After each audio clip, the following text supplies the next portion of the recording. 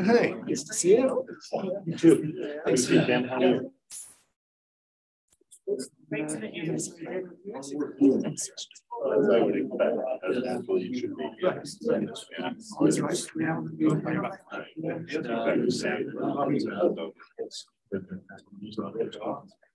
I'm happy. Yep. See you, Cam. Oh, yeah, snap off. Step off on pull like that. It's taken out. Yeah, now because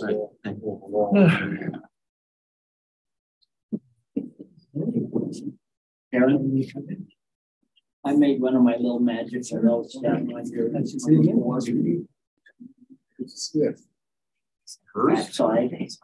Yeah.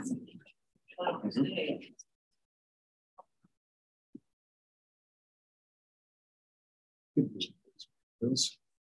I think she changed the paper. Number 4. Change Angela came in, or Angel came in and changed it. down here works. Put an E's. Oh. And a BS.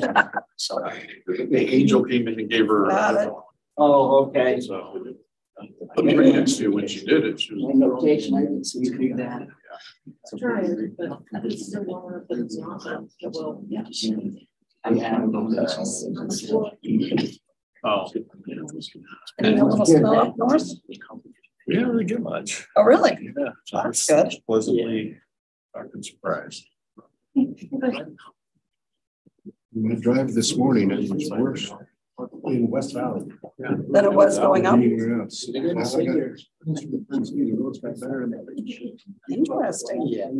It took me 40 minutes to get to I-80. Oh, yeah. That's weird. But was yesterday an easier day? Today was more snow? Was it? Because I thought through West Valley yesterday was easy. Once I got to I-15, it was worse. But I didn't have to go It to. was easier yesterday. Okay. But harder today. Counties was bad. Got it. Went home. They stopped traffic going east. Oh, did they? All right, we will call to order and welcome all to our study session meeting tonight. Meeting of the West Valley City Council. It is 4:30, April 4th, 2023, and we are in the multi-purpose room of West Valley City Hall. We will excuse Councilman Fitzsiamonu and recognize that we have Councilman Nordfeld, Councilman Christensen, Councilman Whetstone, Councilman Harmon, Councilman Hoon at the desk with us, and our city manager, that was last week, Mr. Pyle, and Ms. Kamek, our city recorder, is joining us virtually. We have the minutes of March 28th, 2023. Turn it to the council for discussion and a motion. Motion to approve the minutes, March 28th. Second. Thank you. We have a motion and a second. All in favor, please say aye. Aye. And those pass. I'll turn the time over to Mr. Pyle for any review of the agendas for tonight. Thanks, Any ma'am. changes? There are no changes. Okay, so we're good to go as last week's study. All right, we'll now move to our public hearing, which is application ZT1 2023, and we'll turn the time over to Mr. Bunderson.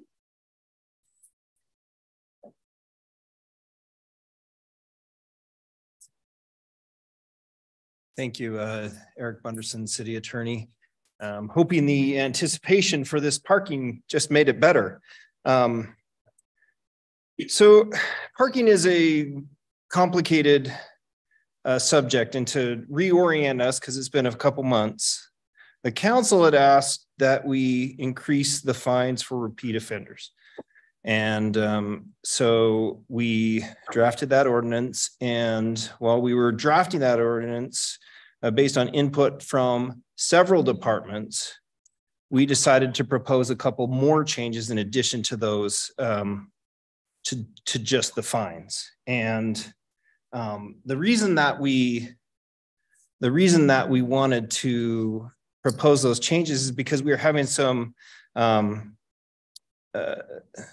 enforcement issues in terms of figuring out what the weight of a certain vehicle was. The code originally had indicated that gross vehicle weight was the standard by which we would prohibit or allow certain vehicles, which is fine until you realize that in order to actually determine gross vehicle weight, you might have to take a vehicle to the scales to weigh it.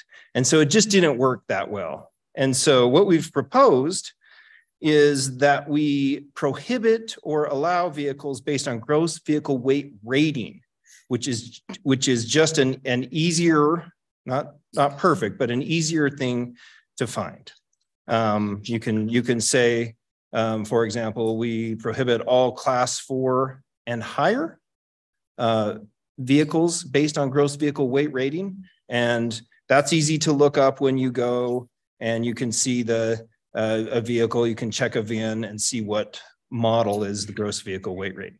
So then we made it more complicated by saying, okay, let's match on-street parking, which is enforced by parking enforcement through the police department, with code enforcement under Title VII. So vehicles that you can park on your driveway. Let's have the definition be the same.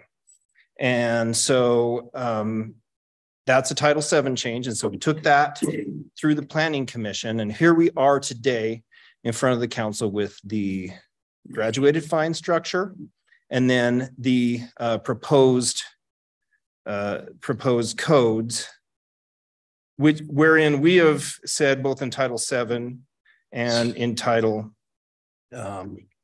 22, which is the street parking, that we would prohibit a gross vehicle weight rating of 14,000 pounds or more from being parked in the street or on the sidewalk.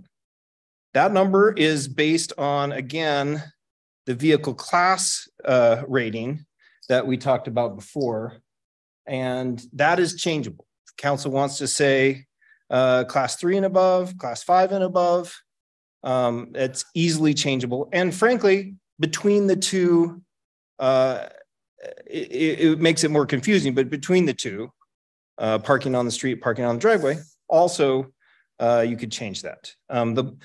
Our big concern is the being able to clearly explain it and enforce it going forward.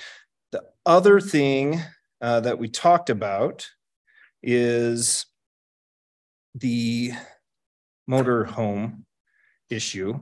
And here, what we did, and I think we talked about this a couple months ago, is we created this affirmative defense. And affirmative defense is a legal concept that says you can't get charged or you can't get convicted essentially of the crime if you have this affirmative defense. And here we put it's parked on the street within 25 feet of the physical address to which is legally registered or where the registered owner resides, or is parked for less than 7 days within 25 feet while the property is undergoing some kind of improvements, or is actively engaged in loading and unloading passengers. So that's where we're at today with all of this parking stuff. And again, as staff, what we had recommended was the class 3 and above be allowed. That is gross vehicle weight rating of up to 14,000 pounds. Now, what is that in practice? Where's the PowerPoint? That is a car like this, car like this. That's a class 2, actually. Not like this, that's a class 4. So it's, if you think of it in terms of Ford, just for shorthand, it's an F350 and smaller. If you want to go with the class 4, that's an F450 and smaller. Any questions on that part? Sorry. At one point, when we discussed this before, they said a tow truck would be overweight. But when we tried to ticket one across from me, he was underweight if he didn't have a car on the back. That's exactly right. And that's under the old thing that we're trying to change, because that's gross vehicle weight. Okay. I don't see a tow truck anywhere in the illustrations. But yeah, and I am sorry about that. The tow trucks obviously can be built off of any kind of a frame as well. So they can be built off the F350, the F450, the F550. My understanding is most of them are going to be in that F550 range. They're rollbacks, so they've got a lot of yeah, on yeah, to start with. yeah. But even though there's not a picture of them here, they do have gross vehicle weight ratings that we can find. Okay. Yes, sir. And I'm sorry about that. That should have been one of the things that we put on there. No problem. You don't know everything I call them. So the sprint vans would be fine. Yep. Yeah, those are, I think, the class 2s This like guy this. here. Yeah. So if I have a tow truck that's on a 350, it would be fine. Mhm. And if we go up to 450s, a tow truck on a 450 would be fine. Yep. So you said rollback. Does that mean the flatbed that they Yeah. pull the vehicle on, not just hook it up with the, yeah, pull it up. Okay. Just making sure I understand your lingo as well. Yeah, I didn't know what that was. Gary I'm gave glad me you a, asked that. while you guys were on your field trip last week, I got an education on 450, 350, all those other weights and what was going on in the past, that the code enforcement would have to, either the person would have to drive to a weigh station and weigh it to prove they weren't overweight, which is a burden on the citizen. I don't know that we want to do. And then it would be easier just to look and not have to look up the registration and see what the weight was. That's right. So just to know by the classification made it a lot easier.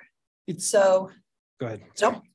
It's less perfect, but it's easier Easier. for everyone to understand what the game is. Well, it'd be easier for the resident to not have to take it to a weigh station, easier for the parking person to not have to look that up on every single one. I mean, I think we'd get more bang for our buck. The box vans. Most of the, like the U-Hauls, they come in different classes as well. But the smaller ones, like the class 3s allowed, where the class 4s, like these guys with the double axles, would not be under the current. And is that, if we went up to class 4, oh, then it'd be like a 450 and it would work. Yep. Yeah. Okay. If we kind of think again in terms of the Ford chassis, the F450 or F350, that's easy. That's how And I in think about it. Chevy, they've got 3,500, 45. equivalent type Mhm. numbers. Okay. Okay. Colleagues remind me, because I think I'm conflating two things here. So this is strictly talking about weight of vehicles. We're talking about the weight, wear and tear on the roads, chilling on roads versus other conversations we've had about vehicles actually being obstructions and folks not being able to reverse around or snowplows not being able to go through. These are two separate questions we're talking about. This is just about weight of vehicles, not necessarily the fact that they're bigger vehicles that may be obstructions in the road, right? Yes. Okay. And then is this just for driveway parking, not for on-street? Both. Is on-street is the next? Oh, yeah. Sorry. I think, We compare them so that they're the same. yes, I'm talking about them together, but the first thing I'm talking about is the Title 7, because that's the public hearing. That's parking on the driveway. On the driveway. Yeah, This is and- in your driveway, not on the street. Correct. Yeah, because that's code, like under the administrative code. Okay. Title 7, yes. And then same exact conversation. I'm sure you'd love me to repeat it, but the same exact conversation for Title 22, which is the on-street parking that the police enforce through the parking enforcement program. Back to Title 7. If they're behind a fence,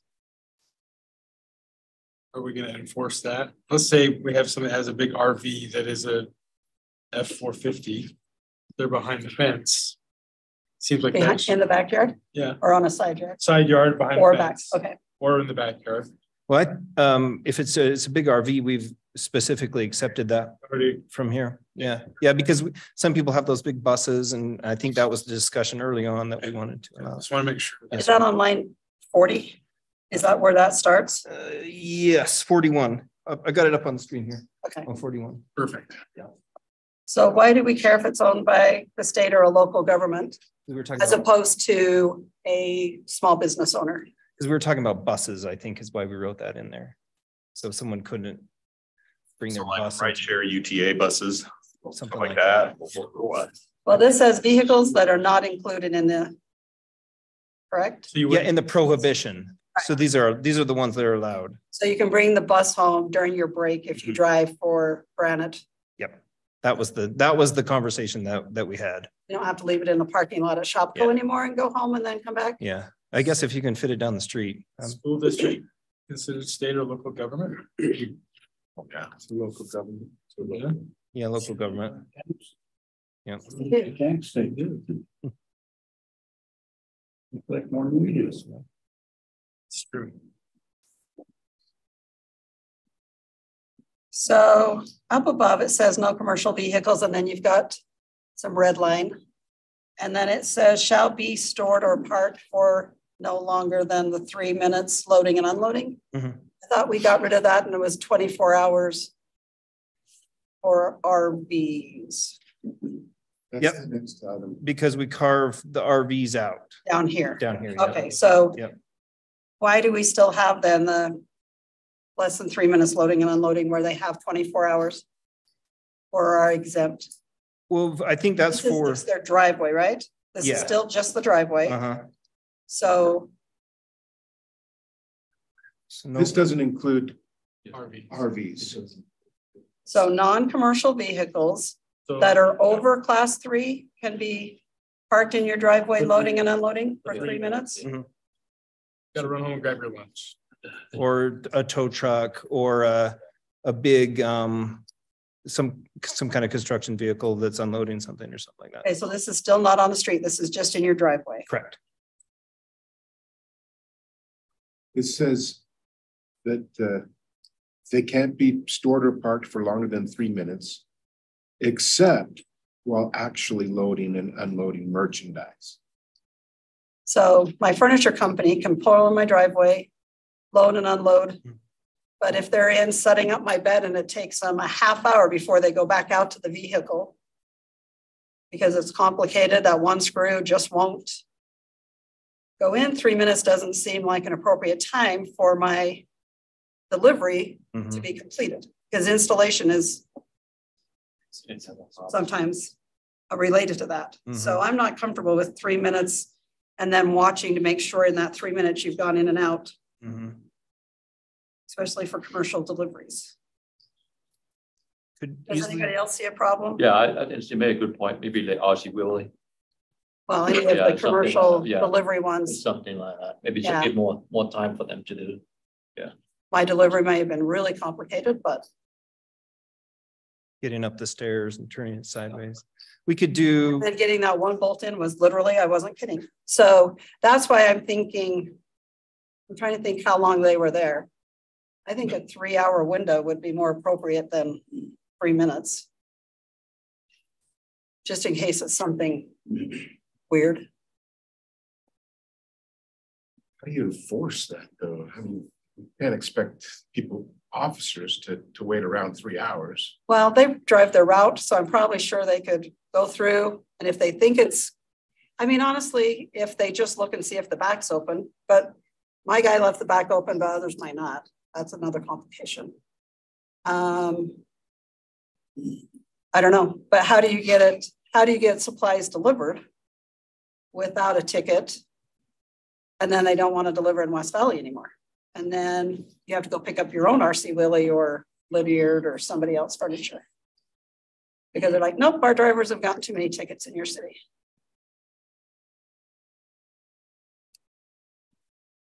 So you're worried that businesses will come in and they're not just dropping off, but they're also installing or Right. putting the things Together. together. Right. They Yeah. to leave their commercial vehicle In my driveway, in which your is driveway fine or with me in for that front of much your time. street for more than 3 minutes. Just add the word installing or But how do you put something a, like that in there. but then I have to go knock on the door and say, are you really in there installing? You know what I mean? And that's a lot Yeah. of effort, where if they could just drive by, see it, and then if on their next drive by, it's been 4 hours and they see it, they're like, no, let's go talk to them, make sure they understand, or, I mean, that's just another one I see being a problem. Yeah, 2 hours, good enough. I just see every person who got a ticket coming in and saying, well, I was inside installing. I don't know. Well, that's why you put a limit on that. Again, some of them can't get the last thing off and into the house and back in 3 minutes. Yeah, Even if they were just dropping it off, money. not even unboxing it or anything in the house. Yeah. Even, No, you I'd say even 30 minutes would be a little bit more flexible. I mean, it's just today I had a washer installed and it took at least 10 minutes. But the thing is, well, my friends, they purchased like 3 beds. Yeah. And so that take more than, it take about 45 minutes and about. It just recently, it just did the 3 beds, for installation of everything. What we're trying to avoid is the homeowner Right. bringing their commercial vehicle home and storing it Right. on his driveway, even if he or she is willing to do that for more than 12 hours. Yeah, so for me, it takes out that whole time element if we just specify here when they're actively loading, unloading, installing, whatever that wordage is of actively using that vehicle Installing on the merchandise. property.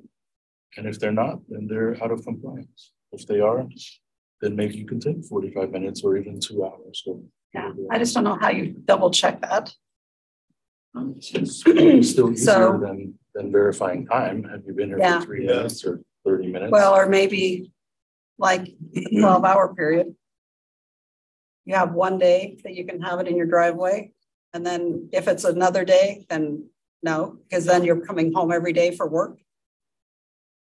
I mean, if we're worried about time, then it's just, if it's there once, great. If it's there 2 or 3 days in a row, something's up.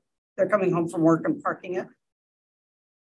What if, I like 3 hours, but if you want 12, we can go to 12. what if it's a contractor? I hire a guy to come put up a fence. He has a big 450. And it sits in my driveway for 3 days while he's doing a fence. It goes to Jake's point of if you're actively installing something, then that should be allowed, and he shouldn't get a ticket for being in my driveway for 3 days.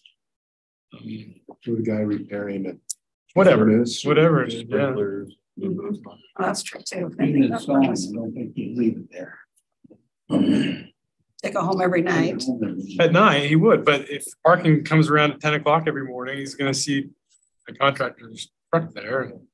Well, that's when, to your point, I thought it would be easier, and I'm not a code enforcement officer, so I don't know, but it feels like it would be easier to walk up and say, hey, bro, what's going on? Oh, yeah, I'm installing this thing. It's going to take 2 hours. Cool. No further action needed, rather than, okay, I'm going to start a clock. I'm going to do this. I'm going to come back in 12 hours. I don't know that that's reasonable. Yeah, and then in our discussion last week, we were talking about, okay, so what if you're having your house remodeled and it takes 3 to 4 months? Those same big vehicles are going to come to your house every day. And Eric and I kind of talked about maybe when you get your building permit, being given 5 parking passes that are good for 3 months or 6 months, probably 3, and then you'd have to re-up if they're just really slow contractors. But they have to hang those in their window when they're at your property. I think it'd be a little cumbersome for home deliveries of furniture and that. But for a remodel or a new fence or something, you're going to have the same problem. Same vehicles for a couple months, and they're not going to be small. It took them almost 3 months to replace all the brick on the house. Oh, yeah. And, you know, they left every evening, Right. came back every morning, and they were driving smaller vehicles though, because they left all the heavy stuff, all the bricks and that were stacked already, and they needed to come back and install them. Right. But yeah. And I don't know what HVAC guys and different guys drive. It does say in the last sentence of number 1 that this equipment can be there during actual construction. Oh. Line 35. Contracting nursery equipment.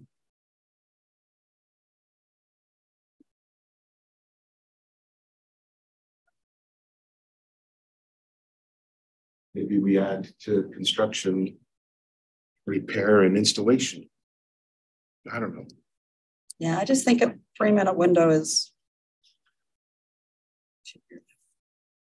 I think an hour would be fine if you want to add a time frame in there, and then I think adding construction and installation down at the bottom. I think The delivery and install, or delivery and installation. I think if somebody gets a ticket, they could. I'm assuming they could bring in their ticket that showed their invoice for their dishwasher they got reinstalled, and hopefully we'd be reasonable and use some common sense that they got it installed on that day that they got the ticket. again, that's putting an undue burden on a contractor that's doing a service for our resident. I guess for me, it's still I'm not interested in them. I would rather just say no commercial vehicles shall be stored or parked, period, except while actively loading, unloading, installing, construction. That just, for me, that gets rid of all the need for the rest of it. Then we don't have to have a time period. Yeah, because Yeah. I don't think we can expect the code enforcement folks to be doing the timing. No. They can definitely verify if there's active construction or someone downstairs installing a bed, you know? Yeah. I don't think we should be tracking time on any of this. It's just me. I agree. Okay. Okay. On that? Yeah. So it's okay. Am I doing my best, Steve Pastrick, by the way? Just Pastrick face where I'm just, okay. So what we're going to do then, and we'll do the same thing on 22. I think it's a little different, but it's essentially the same thing. Is we're going to eliminate the time, and then we're going to add down here at the bottom, except during actual construction, comma, installation, comma, or maintenance. Okay. Maybe it should be added earlier in the sentence with the loading or unloading. Okay. The last part is referring only to contracting or earth moving. Yeah. Except what? Actually loading, unloading merchandise, installing, repairing, simple actually installing, repairing, loading, or unloading merchandise. Yeah. Okay. With no time period. No time limit. We'll take the time limit away. Okay. So does anybody have a preference to, you need to know whether class 3, class 4, class 5? As it stands right now, if you just let it go, it's class 3 and lighter. Class 4 and heavier is prohibited. Okay. So just because 450s are used to move a lot of boats, I would think a 450 and lower would be better than a 350. Not all 350s can handle all current toys on the marketplace. Anybody? I agree also because the more people moving in and out and like a lot of times, I mean, I've used that U-Haul before, right? But yeah, that one bigger. Okay, so we'll raise that Class 4. gross vehicle weight rating to 16,000 pounds, which is a class 4 vehicle, an F-450. So now we're allowing large walk-ins, box trucks, and city delivery trucks. Is that right? That's what it would do, yeah.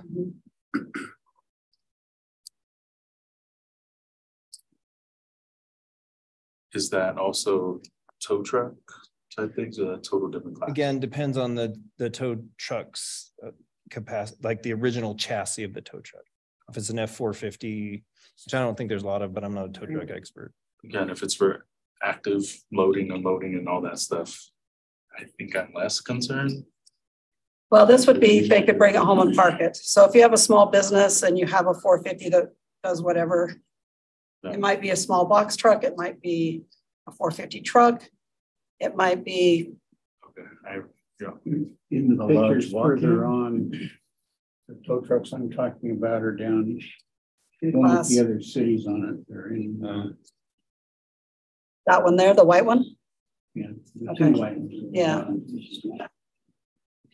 So I had another question. In the planning commission minutes, the commission had asked for what other cities do. Yeah.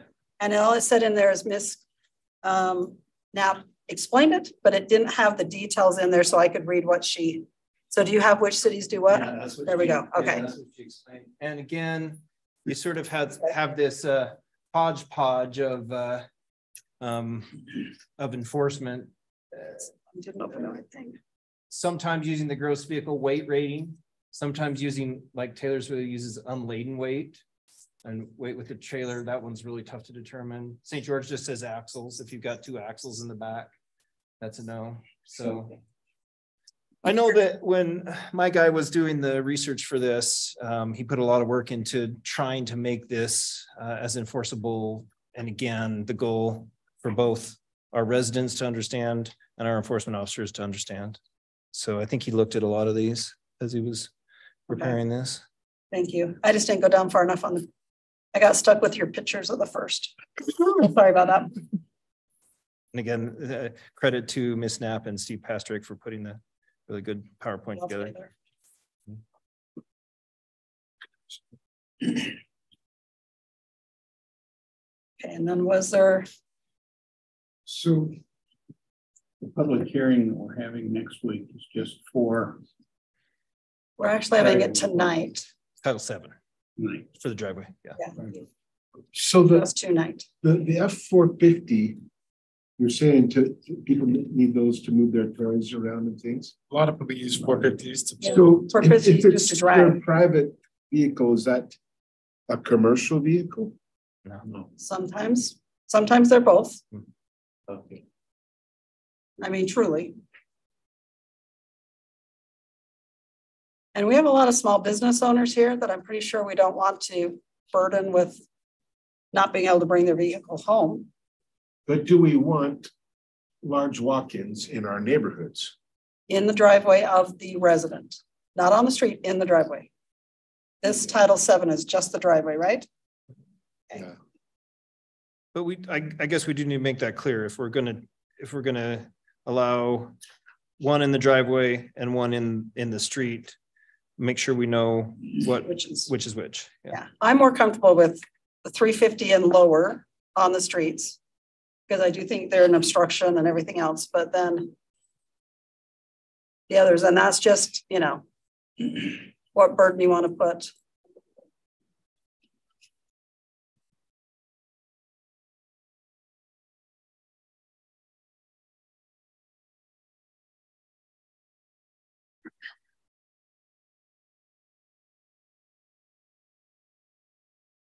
I had a clarification question on the RVs. Okay. So would you go back to the section on the time, the 7 there? days? Oh, 7. On this one, sir, That's on the next. on 22. I don't think. 22, yeah. Yeah. I think, yeah, all right. Yeah, 22 is the next one. The 2I, A2 little I, is parked for less than 7 days within 25 feet of the physical address to which it is legally registered or where the registered owner resides. I think in the main, this section works just fine. And I know a lot of discussion went into that. My concern is the phrase or where the registered owner resides. In most cases, that's going to work just fine because an owner will say, I don't want that RV in front of my house. Or, you know, there's some establishment of the relationship there, especially if it's legally registered, which I think works great. But there are many instances we're running into where a friend of an RV has a relationship with the owner of the house. The registered owner of the RV then tells the officer out on the street, yeah, I reside here. And the guy in the house confirms it. And you can end up like this situation we just had a couple of weeks ago where the one van that was kind of moving around a neighborhood went to another person's home. Our code enforcement officers were able to convince that owner that, yeah, this should not be there. And it's a little different because I think they were actually parked not on the property, not on the street. But I see the on the street thing happen quite often. Would we not have the same effect and therefore have the same ability for anybody who legitimately has a legally registered RV and it's theirs on the street, even if we just got the or where the registered owner resides phrase? Don't we have the same effect, even if we get rid of that phrase? We got rid of that. I think the reason that we added that in is, as we were talking about it, some people. Mr. Pyle brought it up that you might live here or have a residence here where it's registered, but you live here and you have it there.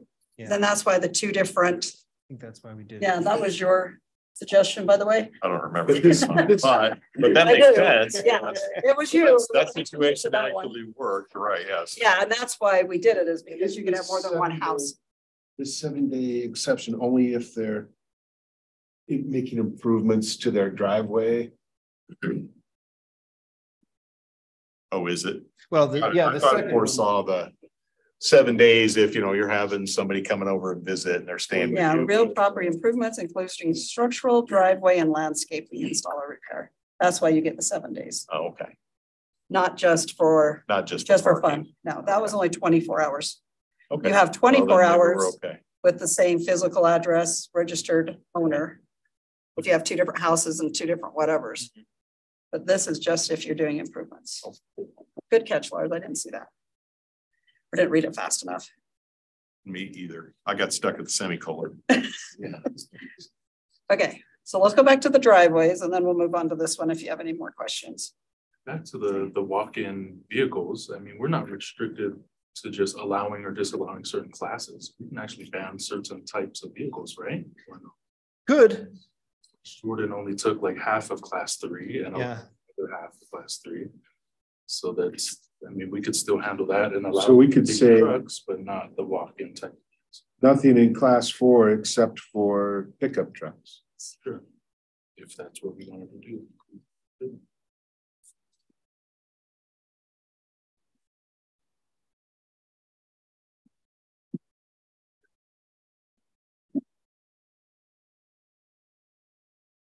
Also easily enforceable because that's just the visible.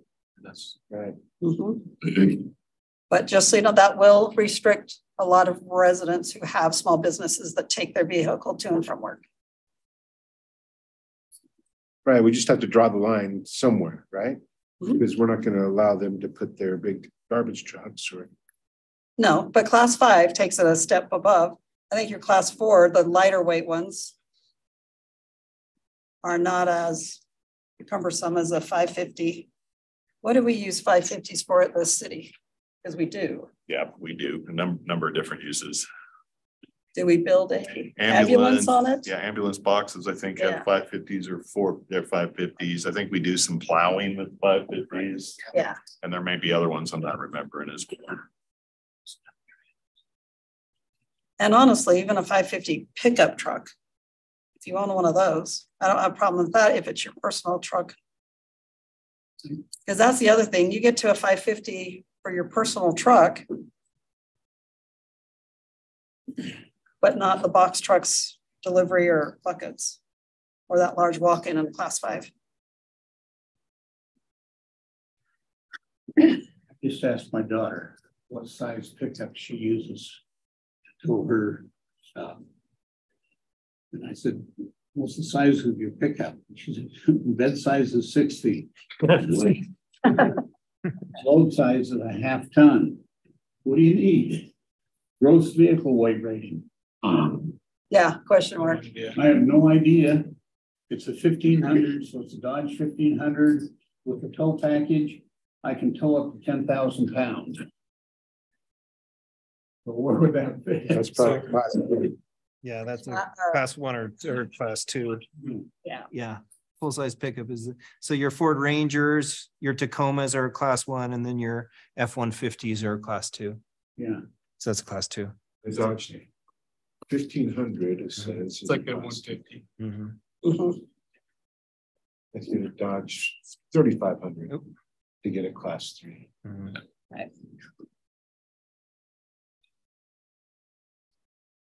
But when you go down the road, you will see boats that are pulled by trucks just smaller than a semi. Yeah, there are some towed by semis, but 450s. I think that would be fine, splitting class 4, separating those 450s. Without making it overly complicated. So just have 450 pickups. Yeah. Because just by weight, these other ones are already excluded in the current language anyways, right? I mean, technically all of them. But we make an exception for pickup trucks. Yeah, and if you're going to do that, I'd rather do pickups of 450 and 550, but no box. Commercial vans, city delivery, landscape, walk-ins. Yeah, it's gonna Reasonable to me. So yeah, just Can't afford to gas, you just don't buy the car. Right. allow pickup trucks. My dad told me that when I turned 16. They end up being, You what? so we just allow pickup trucks, whatever they are, 350, 450, 550. Yeah. Everything else is.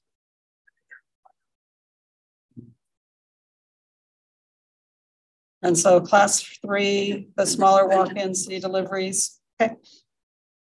Utility vans.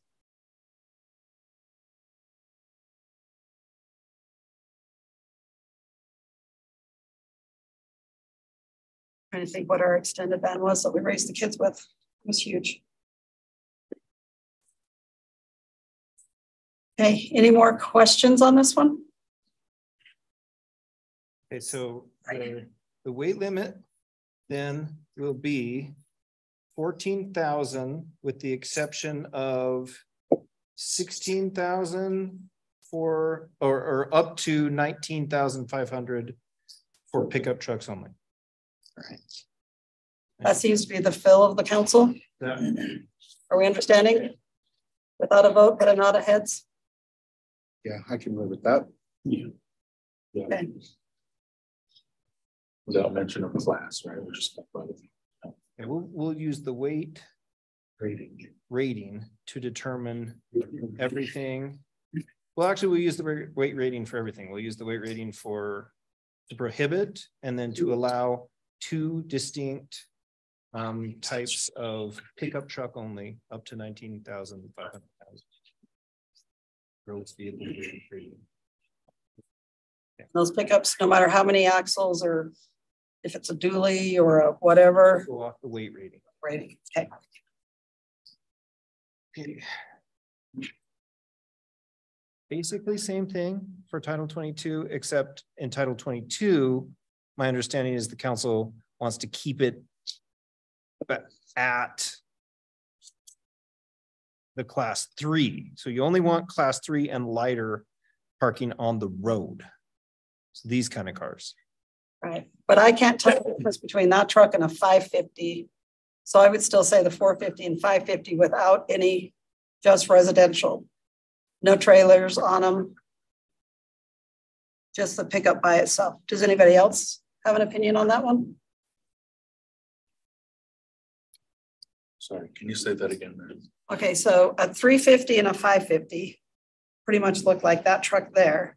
As long as there's no trailers attached or anything else, I'm fine with that on the street. But not if it's hauling, not if it's attached to a trailer. Because to me, just driving past, I mean, we've had a 350 dually and a 450 dually. And I've seen all three, and unless I look at the number on the side, I can't tell a 350 from a 550 dually.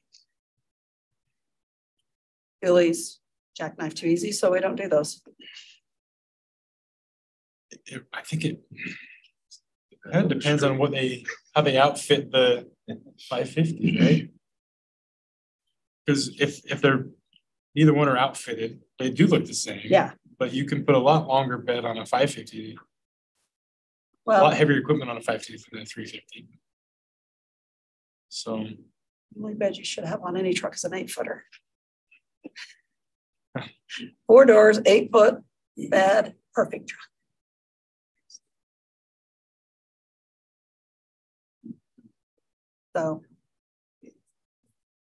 So Mr. Markham, you please stay in the seats. Thank you. So that's for a person, just for a personal pickup truck. I would prefer none of them be on the street, but if they have to be. Because what do we have about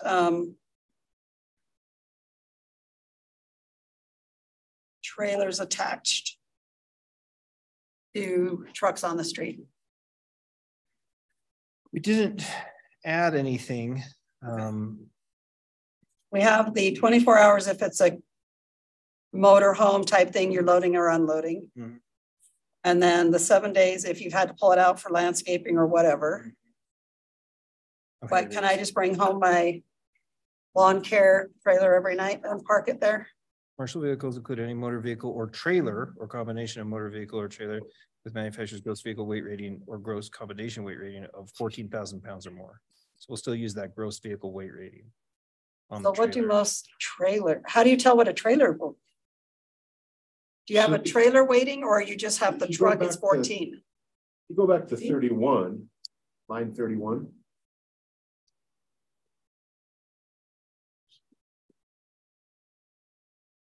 So if a non-motorized vehicle includes trailers. Okay. Maybe parked. That was the same? No. No non-motorized vehicle may be parked, regardless of whether it's attached or unattached to a motor vehicle. Okay.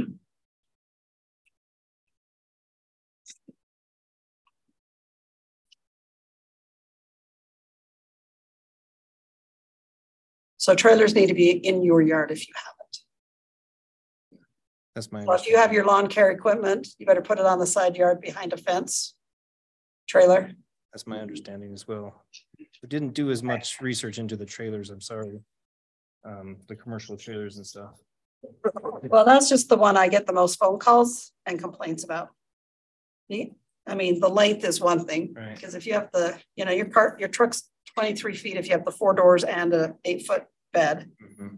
and then you put even an 8-foot trailer on that takes the whole frontage driveway to driveway usually. So yeah, having their trailers in their driveway doesn't, and off the streets. Yeah. That sounds good.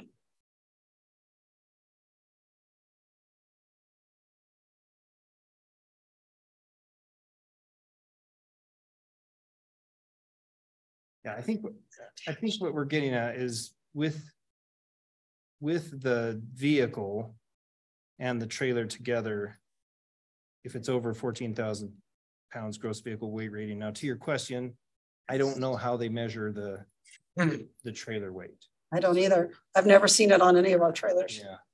Yeah. I don't know if any of the parking, anybody in Public Works people know that, or the Public Works people. Well, and we can continue this tonight, so we could have you bring it back next week if we need to, just for that or email clarification, whatever the council wants to do that way. So the question then is, how are we enforcing the trailer? So we've got the cars all settled, the trucks on the driveway. Now we're on the street. Now we're on the street, and the street we're saying F-350 And did we agree on the F450 and F550 on the road? And you know, this is common sense, I guess, but that's why we're doing this. An F450 or an F550 with a factory bed. Oh, there you go. Maybe that's how we clarify that, because you can get an F450 and F550 and have it upfitted for whatever you want to do. But that becomes more of a commercial type equipment. I don't know, just a. What if they get a custom bed that's smaller than the factory bed there? I don't know. But I want to be allowing the personal ownership of the vehicle, yeah, as much as possible, without also giving us an opportunity to enforce commercial vehicles on our streets. So I don't know how we do that. Trying as hard as we can. We really are.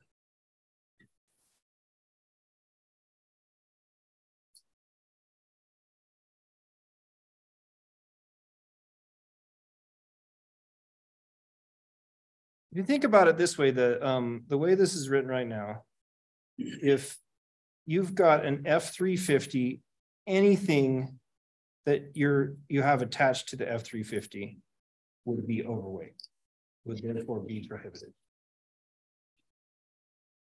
And that's easy to, even if it's a little tiny, you know, tiny trailer, because your F350 already maxes out the 14,000 gross vehicle weight rating. So anything above that, you wouldn't have to worry about the trailer. Yeah, it's just whether or not to let a personal 450 or 550 stay on the road instead of in your driveway. And how you carve those two out. Well, like we did, I guess, in the driveway, just say only pickups 450 and 550, no box trucks, nothing else like that. And the reason and the goal was to make them uniform. Both ordinances mirror each other as much as possible so that it's less. Correct. Okay.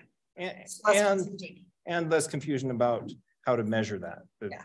The real key for us was that gross vehicle weight rating as opposed to laden weight of a swallow. Here's what I was doing.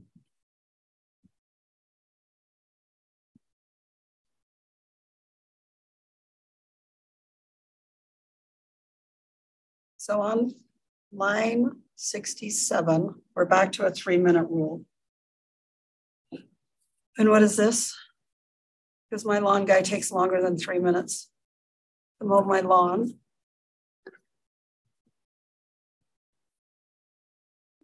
Yeah, that exception on line 70 will take care of that, right? So we'll change line 70. Oh, so that's actually already closer to what we wanted in Title 7 anyway. Mm-hmm. Okay.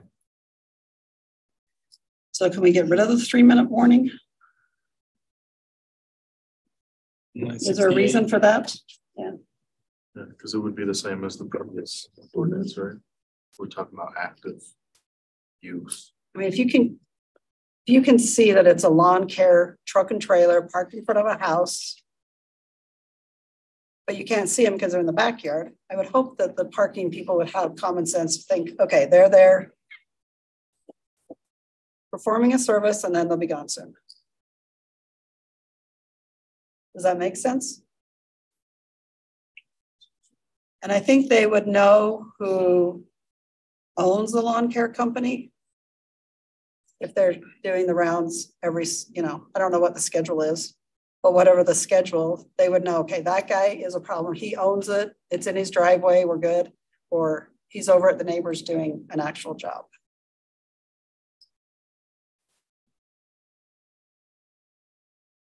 So how that would read then is, for purposes of this section, a vehicle shall be considered parked, even if the engine is running. Cross that out. Unless the vehicle is actively loading or unloading as provided. and then it defines what loading and unloading means below. And we'll do the same thing, construction, repair, delivery, install. Then we'll take that, Bring. yep, and put that back in 7. Yeah.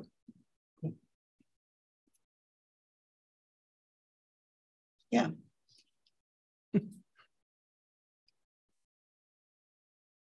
And then did everybody look at the fines? They're good with those?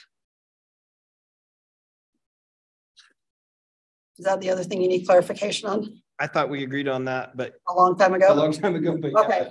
Well, you just said I didn't know if this needed to be fixed or yeah. not. No, yeah, it's You're fine with that one? yeah. Okay. If you guys are.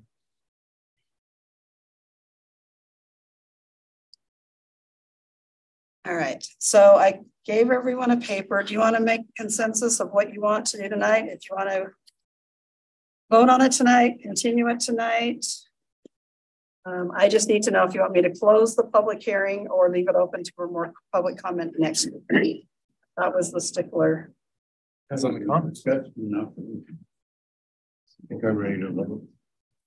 Okay, you're good with the changes that are be made? Changes. Yep. If you just in the motion, you could even Changes. with the changes discussed in the study meeting, then I can make sure all those changes get implemented. Okay, and you'll make those before Nicole asks me to sign for them, right? Absolutely. Because I'll probably send it out to everybody and make sure that it's understood before I say, yep, we'll sign it and be done. Is that good with everyone? Sure. What if you put together before our regular meeting in an hour? What those changes would be in an email so we can see them. I don't know. I can try to do that. Yeah. Keep the technology working. Yeah, I think I'm good with just you making it and then we'll just all review it. Because I don't want to put pressure on you. Are doing like 6 jobs. In the resolution to accept we discuss changes from study session. Yeah, that's what council is, that be the motion. Okay. So that I can do. Okay, so we'll just vote on it tonight, not worry about the public hearing next week. Okay, perfect. Makes that easier for me. Okay, that's 7 and 22. So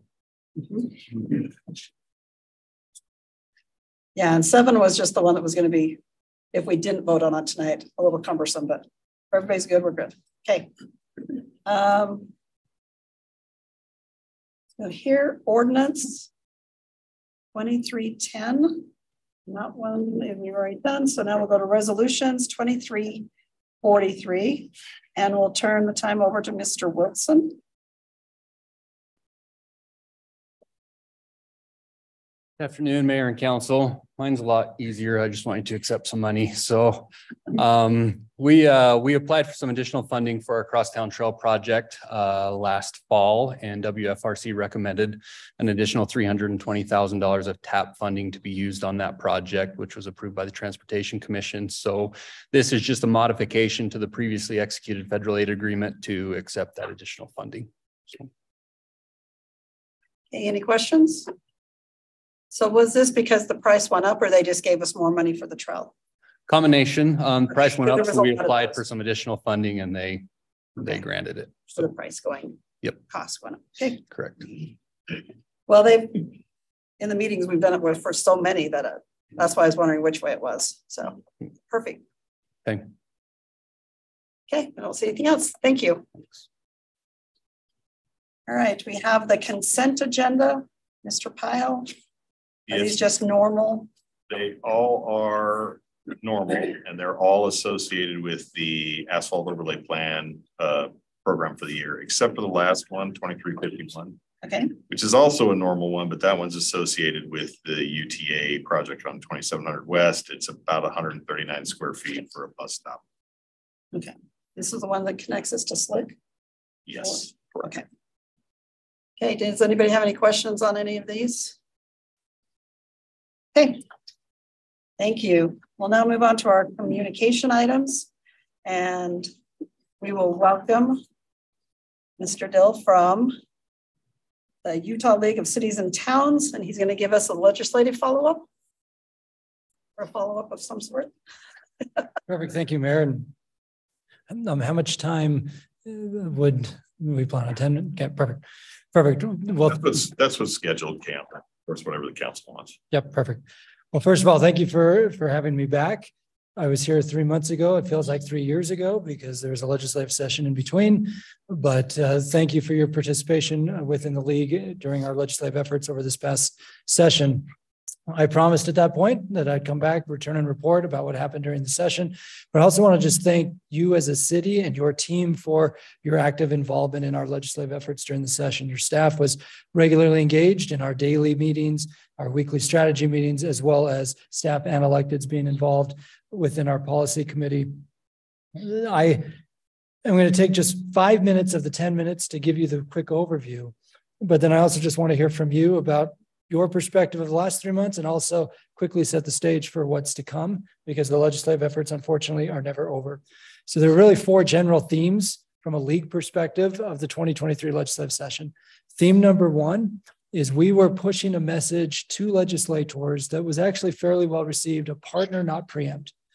Partner with us to plan for growth. Don't preempt us as we try to plan for growth. And last week, I was at the National League of Cities Conference in Washington, D.C., meeting with state leagues from around the country. And I had multiple state league directors who approached me and said, what are you guys doing in Utah? Because we're getting preempted left and right on land use, and we're getting preempted left and right on housing issues. In fact, one league director told me he was in a meeting with his speaker, and the speaker was unveiling a large preemption bill that would basically preempt the legislative authority of city councils, preempt your ability to zone in that state. And during the meeting, the speaker of that legislative assembly said, well, have you seen what they're doing in Utah? Because it seems to be working between local governments and state governments. So as painful at times as it is for us in our year-round efforts around planning for growth, we have a much better story to tell than some of our counterparts in other states. When I was here 3 months ago, I wasn't 100% sure where the planning for growth conversation was going to end up.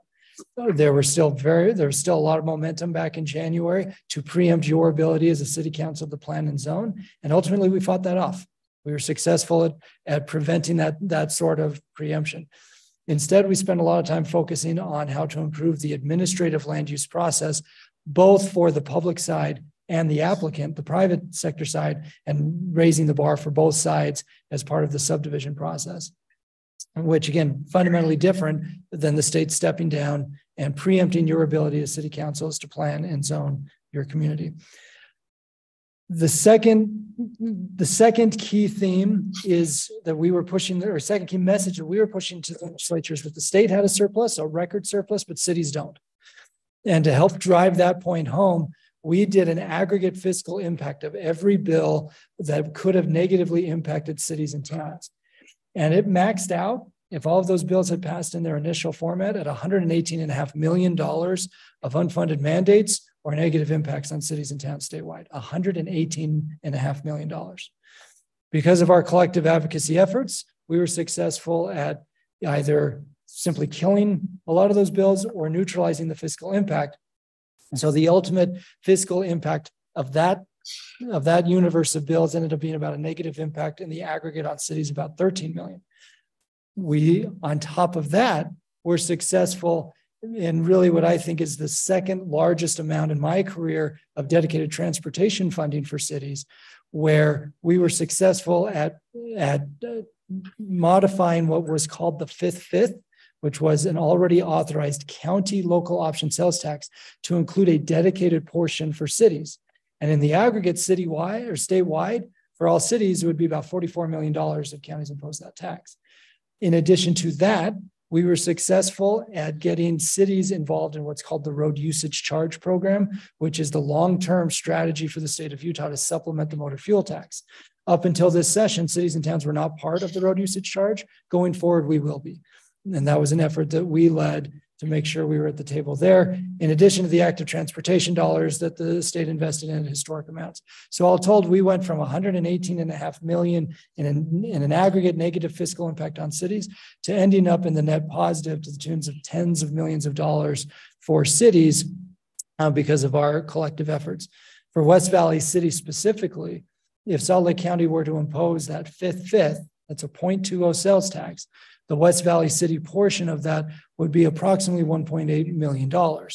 It would be tied to compliance with moderate income housing plans and West Valley. There's the reference to Steve Pastrick earlier, but I've read your moderate income housing plan, and between you as elected officials, your planning commission and your staff, you have one of the best moderate income housing plans in the state. And so if and when Salt Lake County imposes that fifth, again, we estimate about $1.8 million would flow annually to West Valley City. The third key theme of the session was, actually, before I leave the theme on the surplus, state surplus versus ours, we were also successful getting additional money for the homelessness mitigation fund. And we got money to help cities implement some of the housing bills that the legislature has passed. On the homelessness piece, when I was here 3 months ago, we talked about homelessness being a top priority for the city. And knowing that we're limited on time, I won't do a deep dive into what ultimately happened with House Bill 499. But I think the biggest takeaway for West Valley is, one, West Valley is at the table with other cities in Salt Lake County working through the winter overflow plan for next year. But two, because of House Bill 499, what up until this past session was really a focus on Salt Lake County, Ogden City, and St. George City, now also includes the counties of the first and second class. So Davis County and Utah County and the cities therein are also, starting next year, going to be part of the winter overflow plans. So that it's more of a regional and statewide effort and not concentrated in just certain particular areas. The third key theme was the emphasis on rural Utah. The one thing I want to bring up to you, even though in West Valley was rural when I was a kid, but it's not anymore, is the local administrative advisor program that we successfully shepherded through the legislature. It's the first of its kind in the country. West Valley is blessed with tremendous staff, and I've worked with staff members in West Valley my whole career, whether it's Eric in the city attorney's office or Wayne in Nicole administration or elsewhere. But you may not know that 2/3 of the cities and towns in Utah do not have full-time professional staff. So the goal of this local administrative advisor program is to have state resources partnering with the league and with associations of governments to provide local administrative advisors to these small communities to help them govern, to help them meet some of the state mandates around housing and other things, but also just to help them plan, to help them get in front of the growth that's coming, particularly for the small communities that are on the fringe of urban growth. So to us, that was a big deal. And that concept started with a conversation that I had with a mayor in a small town 2 years ago that we got across the finish line this year. And that leads to my fourth theme, which is the legislature really is year-round. Yes, the session officially ended 4 weeks ago, but we've already been in contact with state leaders who are laying out the priorities for next year. Next week, the Unified Economic Opportunity Commission, which is the governor's cabinet, the governor, the speaker, the president, a representative from the league, and a representative from the Association of Counties will have their first formal meeting of 2023's interim for the 2024 legislative session. So in this past session, we worked on 244 bills that impacted cities and towns. We worked on a bunch of different appropriations that help cities in a general sense, and the ink's barely dry on those issues, and we're already starting into next year. Now, the one topic I didn't really hit on, because it was a relatively quiet year on this front, was public safety, but there will be considerable discussion this upcoming off-season around the future of justice courts.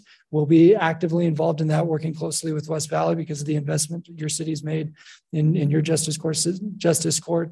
And the other huge issue in public safety that, again, started with a conversation in April 2 years ago. The chief will remember this from the Chiefs of Police Conference a couple of years ago. Was in April 2 years ago, the State Records Committee made their decision around Garrity hearings. And we got a phone call that afternoon after the State Records Committee found against West Jordan City and Cottonwood Heights City. We immediately got to work on that, and we successfully were able to modify state law around those Garrity hearings in order to protect all public employees, not just public safety employees. But that was a conversation that started in April that then passed the legislature during the 2022 session. And so yes, this is a return and report, but it's also a request to you as the city that over the next few weeks, we want to hear from you. We want to know what your priorities are in any of these categories to make sure we can get them on the list, whether it's with the UEOC or legislative interim committees, so we can work together and get ready for 2024. So with that, Mayor, I'll pause, but I wanted to lay that foundation out for the council. Okay, thank you. And thank you for all your good work. Anyone have any questions for Cam? Just a comment, I guess. I went to your moderate income housing workshop last week. Yeah, last Wednesday. And which was a great workshop. And I was surprised to learn. So I agree. I think our moderate income housing plan for our city is pretty solid. Mm-hmm. If that were to ever shift and there was more expected out of it, I knew there was an appeal process implemented, but I was surprised to learn that, if you appeal, that's it, and you lose your appeal, there's no second appeal. Right. So you lose your ability to access those transportation funds for that year. I was surprised to hear that, and maybe that's something that could be looked at in the future. I think you don't even have an opportunity to cure, or you do have an opportunity to cure. So the way the timing will work out is, Mayor, do you mind if I answer the question? Perfect. So under the old law, which is in effect right now, West Valley City submits the report. And last year, there were admittedly a lot of growing pains with how DWS was interpreting plans. I know West Valley was caught in the crosshairs of some of those growing pains. So last year, there was the 90-day cure period. And I know that you as a city had to make a couple of minor technical changes in order to meet compliance, but there was no appeal process. It was just simply the cure process. So now there's both the cure process and the appeal process. So the appeal was actually added to the cure.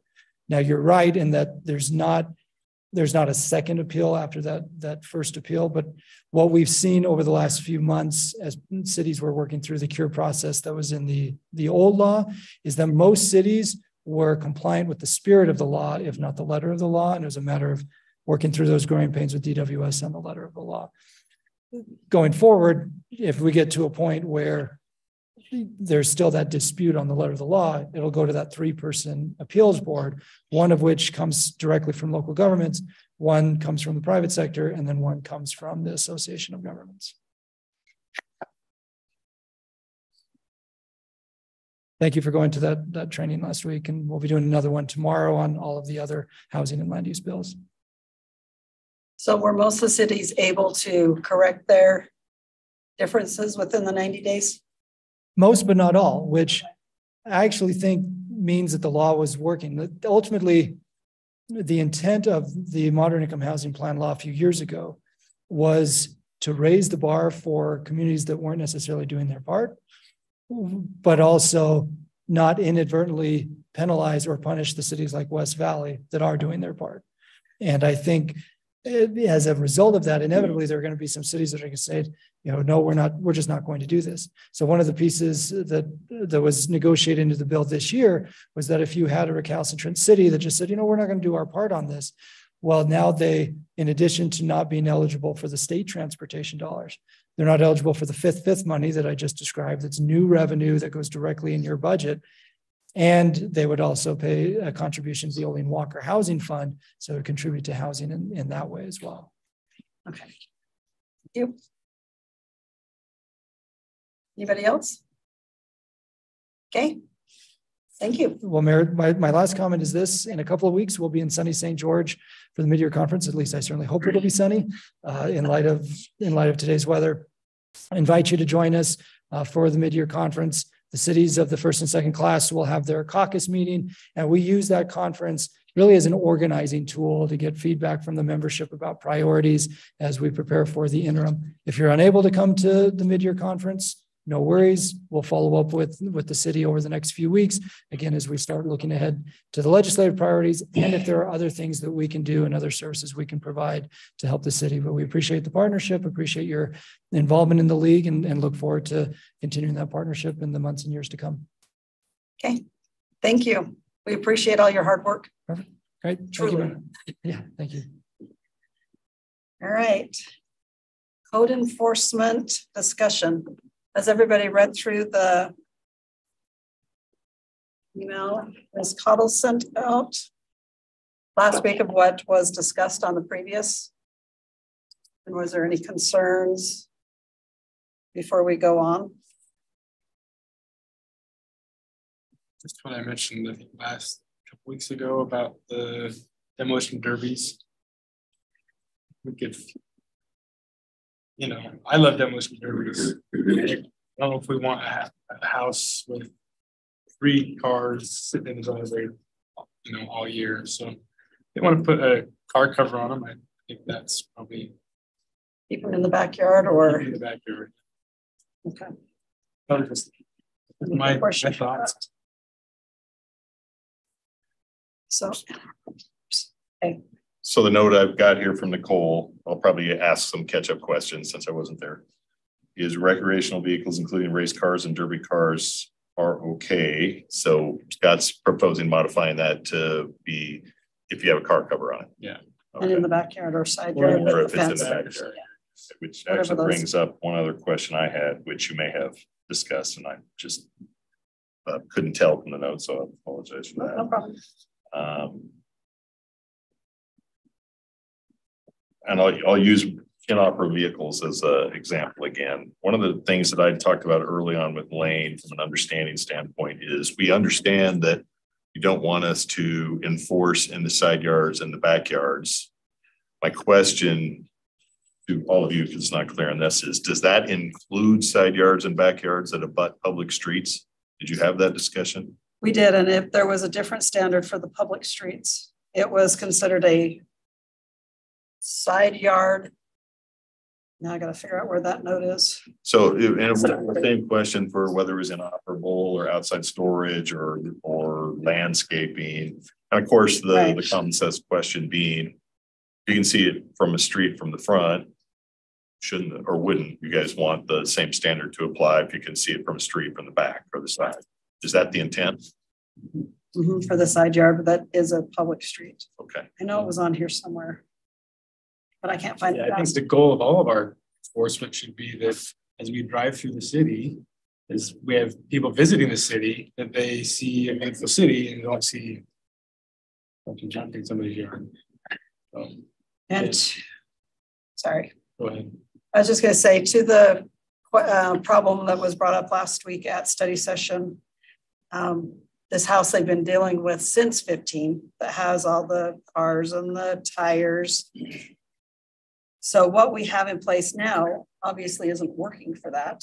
And I don't know what to do to fix that because that is a health and safety. Oh, it might be. With a Salt Lake County Health probably would not, unless, are you talking about the guy who was the hoarder or the other lady? Both had tires and inoperable cars. So the reason But I was I asking about remember. the hoarder is the one guy lived there and part of her complaint was what was inside the house. So that obviously we're not going to have We any can't effect have any on that, effect, right? Yeah. And if it's in the backyard, even there's been many situations over the year where I've been personally involved with where our definition of what's a health hazard is not what the definition of Salt Lake County Health is. So there's some gray area there. But to your real question, yeah, I mean, I don't know really what the answer is. Both of those people that came last week said we're enforcing the ordinances, just maybe not as often or quite as quickly as they would like, but we're doing it within the ordinances and the laws for sure. Okay. And so yeah, so we consider that situation. I think to solve those situations, we need to have something in there that if code enforcement goes back so many times and in so much time, then it's direct referral to courts rather than going through the steps each time. Which we do already. And that was a point of possible rollback or disagreement as well. So right now, if you're deemed, I think it's within 1 year, is that correct? 12 months. That you would go straight to the NOV process. That's not directly to court, but that's to the NOV process. Still from there, I mean, even as I'm reading the notes from the discussion from 2 weeks ago, and I'm glad we got clarity, so I'm not trying to be difficult to the question, but in any event, even if you went to, well, let's just start it that way, from day one courtesy notice, in any case, you're 80 days out from abatement if you ever went to that level, if you had to go to that level. And of course, as we know, and we presented in the past, 70 to 80% of cases get resolved at the courtesy notice level anyway. So it's not a huge percentage, but it is a big or huge, or possibly even close to 100% percentage of the properties that are problem properties like that, like those two are talking about. Right. So yeah, almost no matter what you do from a process standpoint, it's going to take a long time. I understood them to say they get to where they have to clean up, they clean up. Right. And then go back. And then we would have to start all over again at step one when they went back. No, that's not necessarily correct. Now, sometimes they make that choice for whatever reason it might be. Maybe there's a new owner there, or they've worked with them in some other different capacity, or maybe something's happened to the owner that changes the situation for that purpose. But even if it didn't, even if they do go directly to the NOV process, it's still going to take quite a long time to get to some abatement point. And then, even then, which the folks pointed out last week, even when we get to abatement, there are many properties out there that we've abated multiple times, and they still come back. So you're never going to get completely away from this. You can always change the personality of the person you're working with. Right. We have one, for example, right now that's in one of the neighborhoods in town. We've been there multiple times. They have an abatement order right now outstanding, which we're not proceeding on as we were talking about this. We've abated them multiple times. They have homeless folks that they're either allowing to live on the property, or they charge them some sort of minimal level of rent, or they're friends of the owners. They have drug traffic in there, in and out. We have multi-agency effort there between COP and CPD. And until you literally have that entity, from an ownership standpoint, move out, you're always going to have that problem with some of those places. I don't think the two that the couple and the other couple brought up last week quite go to that level of badness, but we do have them. And we've literally had some places where that level of situation existed, where the only solution ended up being that due to various criminal charges, level of fines, and liens that were on the property, and those sorts of things, the owner and all the sort of hangers-on that lived there moved out, and we ended up in a situation where we were able to raise the structure from the property. Is it on Midway? No. Oh. Midway is one of them. Yeah, and and that takes so much effort that, that might happen once or twice or three times in the tenure that I've had. So just as an example of how actual recalcitrant or stubborn a problem can be. Sometimes it's a family relationship problem where the person that's the owner literally doesn't want this stuff happening on their property, but they have no control over family members and family members' friends. And so we still end up trying to. You can't change the personality. Right, yeah, exactly. So anyway, I just say that from the standpoint of total sympathy with the two couples that came last week. But yeah, we're doing everything under the law that we possibly can do right now. Okay, thank you. I might have gotten far afield from my side yard and rear question, but thank you for yeah, it was on here somewhere. I just can't find it a second. So I know we got to fences on our last discussion. I did have one thing after public comment. It does, and it has made sense in the past. I've noticed in yards that they're on the surfacing, the gravel, rock, whatever. I really do think there needs to be a distinguish of, like, crushed rock is for driving on and landscape rock is not. Here it says, just pick the landscape. And I know we didn't have that clarification in our last discussion. Unless readily observable as parking or maneuvering area. It doesn't really specify that the two different gravels. And the house next to me, they do have crushed gravel where they park, and then they have landscape gravel in with their landscaping or landscape rock, whatever. So I do think that maybe we need to clarify those two, that if you're going to park on it, it's crushed. If it's, or whatever the proper word is, I'm not sure that crushed is it, but the jagged rock that compacts instead of just kind of washes away like the landscape. It's called road base. Well, there's crushed rock that has no dirt in it.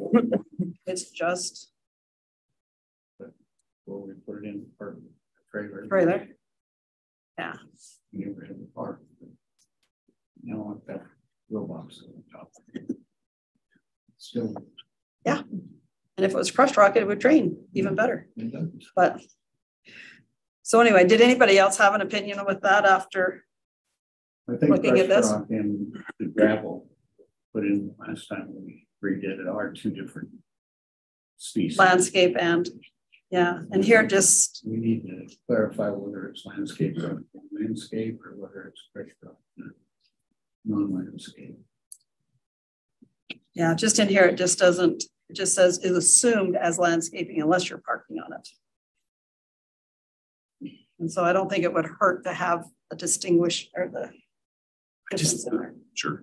I think it's subject to interpretation. I mean, Do you? yeah. I mean, somebody could say that's my landscaping rock, and you know, I don't know. I think it's easier for code enforcement to say that's rock. That's not rock. Than to decide what kind of rock it is. That's my thought. Okay. What are we trying to accomplish by specifying this? Just to distinguish where you're going to park and where your landscaping is. So that one day, this rock over here is your landscaping and this is your driveway. And then the next day, it's this is your landscaping and that's your parking.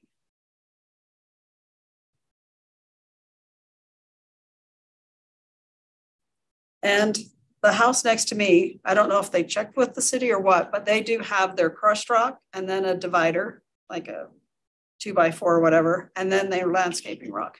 And yes, there are plants in with their landscaping, but there's another house down the road that they don't have distinguished landscaping and parking. It's just kind of all the same. What if people use rock that, I don't know what it's called, that people might use for parking, but they use it in their landscaping? Would we have trouble with that? Probably not. So that's a good point. So maybe I'm overthinking it. I just thought it'd be, after public comment, I just thought that was an idea. Picture of it. Say that again. Think what it'd look like if you were driving by and took a picture of it. Would it look all right or would it be out of place? Because that's what the code enforcement officer has to do. Well, and I guess to that, the landscape rock, if you park on it, kind of just sinks. It's almost, I don't know, it just sinks. It's like sand, walking through sand. Where the crushed rock, it sets and it's firm. So if you park on it, it doesn't usually, and you're supposed to have like 4 inches. It doesn't go down into the soil as easily as the landscape rock. It's just a better surface. But I've walked on both. Crushed is easier to walk on, park on, and everything. But that's just one to think about if you want to look at them and see if you think that's a problem or not.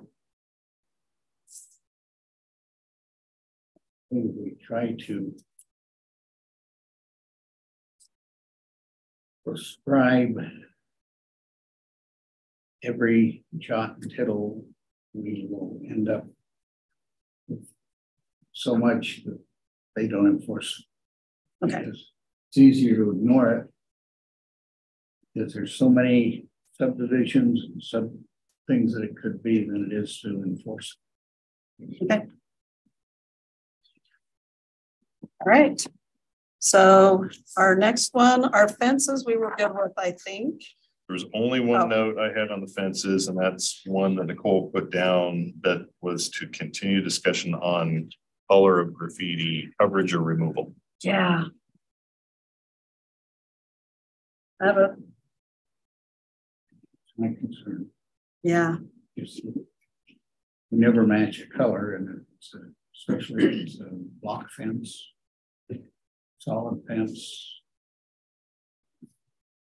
You end up with, you can almost read the graffiti just from the shape of the patch they put over to paint it out. yeah.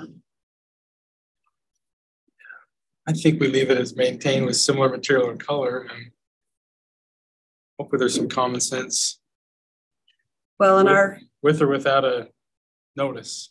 You know, if it's reasonable, then we let it go. If it's not, then we, I know there was a former city employee that lived in our neighborhood. He's since moved back to the islands, I think. But when his older son was caught with a spray can in front of a artistic thing, he was there the next day with a scrub brush in front of that same artist. so was that a cinder block? Uh-huh. So I thought cinder block, you could only really get it off by sandblasting or painting over it. He got it off by his scrub brush. He was the sandblaster? Okay, I with don't the know, scrubbing? he was, his dad was standing over him the whole time. I'm not as concerned about the color just because most of the victims of graffiti come to our facility and get free paint. They do. So I don't know if we're given that paint or if we buy that paint. We give them that paint. But We're do we- given we're given paint it? quite often, Okay. and that's why you basically have three colors, because what they do is they combine them in whatever, lots they get, and then they end up with like gray, and maybe some of them are cream and some of them are darker. Yeah. So that's the three colors. Yeah. Gray, cream, and dark. Yeah. And I guess my problem is penalizing the victim of by telling them that's the wrong color. Right. Go buy your own instead of what we give you for free. And that's why We've actual already color penalized kind of- them. They have to get it taken care of. they have to go find the paint. They have to paint it. All they got painted. Yeah. Yeah. Find it, do it. Yeah. Jake does work with them too. There are other solutions, like if it's a vinyl fence, we have wipes. Yeah. Acetone based kind of products, stuff that can remove. Great. He food. does try to, give them instruction and tips for what's the easiest way, what's going to look best, that sort of thing, as he can and as they're willing to accept. Yeah. And on the slats in your vinyl or in your chain link fence, that it comes off really good with the wipes. If you use the right wipes in the right order, it's beautiful. And the sooner you do it, the Yes. easier it comes off. Yeah. If you do it same day or, but yeah, the painting, not everybody has a sandblaster. And so I think to penalize them for the color of the paint when they're covering up graffiti. Now, if they're painting it from scratch, yeah, but when it's graffiti, I don't want to penalize just for a little shade different. But what are your feelings on that one? I didn't want them penalized for it. That's what it brought up. Yeah, okay. So we're good with the color selection and however that all rolls out as stands. Okay. That one. Hey, too many garage sales. I don't think we saw really much change here or complaint from we're not doing it well other than possibly frequency and we don't have enough coverage of it. But just to try to clarify, the suggestion was we would be, well, first off, you're allowed up to 4 garage sales a year per rolling calendar year, each up to 72 hours in length. So enforcement would start on the 5th with an admin citation of 100 and 200. I'm sorry, the 5th would get a warning. 6th and 7th would get an admin cite of 100 and 200. And then if they didn't still comply at that, that's the extent of the enforcement we would go. We wouldn't go any higher than that. This also covers signs, or is that a separate? Signs, like business signs. Leaving garage sale signs or any other Oh. signs. Girl Girl Scout Oh, cookie you're- sign. Don't get rid of those. No. Yeah, that's Until a good next question. month. I don't know the answer to. In the garage sale portion of the ordinance, how does it, or does it address garage sale signs? It doesn't, that's temporary stuff. So there is a different area from enforcement that Lane and his people will go out and Lane even has a special tool he invented for taking off snipe signs, as we call them, from poles and that sort of thing, but it's separate from this ordinance. Not the temporary signs are illegal in the right of way, really pretty much in any event other than political signs for campaigns. If they have a garage sale and leave their sign out, don't take it down, that's a separate. Yeah, and we just take it and eliminate it. We wouldn't cite them or try to track them down or anything like that. Are you good with that? There's a house in my neighborhood that has garage sales all summer long. Yep, there's one on 48, the same. And the challenge, I'm assuming, is that code enforcement doesn't go out every Saturday, and so we have free reign. We have on-call people that can go out every Saturday, so that's a misperception. But you're getting called in, and the level of enforcement to which we would want, there's the question. Like I was just saying, in this situation, you'd have up to 5 and you'd never have a problem. You'd have a 6th and a 7th, you'd have an admin site for first 100 and then 200, and then we'd not do anything else for the rest of the year. Code enforcement could drive by this house every Saturday from May until September, and there'd be a garage sale. Well, that's what I'm saying. On the 8th and 9th and 10th and then on weeks, they wouldn't do anything. They still do it in August and September. So I'm just asking you, what would you like? So they have at least 12 to 15 a year? Yeah. I mean, honestly. Yeah. And I don't know if code enforcement if they've driven by, I don't know. I don't know. So this is how they would enforce that in that circumstance. So is that okay? Or do you want more? Scott brings up a good point. If you want more admin sites on the process on the 8th and further, that would be the point of discussion. Right. Well, and I was always under the impression since I moved in that you could only have 3 a year. So I'm good with going down to 3. But how do you, I can drive past the guy on 48th and take a picture every weekend, and then when it gets to 5, call? Or do you call every weekend and say, this is where it is? Yeah, you'd have to call, because we're not bringing somebody out just to drive around and look for garage sales. So that's the letting people know if you see more than 3 or 4, then start calling in, or call every time you see one. So that, do they have to record all 4 before they get to that 5th one? Yeah, they'd have to. So it wouldn't be us. Not unless, and not an individual. Right. Would be able to take a picture and send it in. Yeah. What do you call it? Time-stamped? So it pretty much would be basically just on complaint. You're right. We're not out proactively looking for garage sales. But like Scott says too, there's particular properties over time that become more chronic that you get aware of.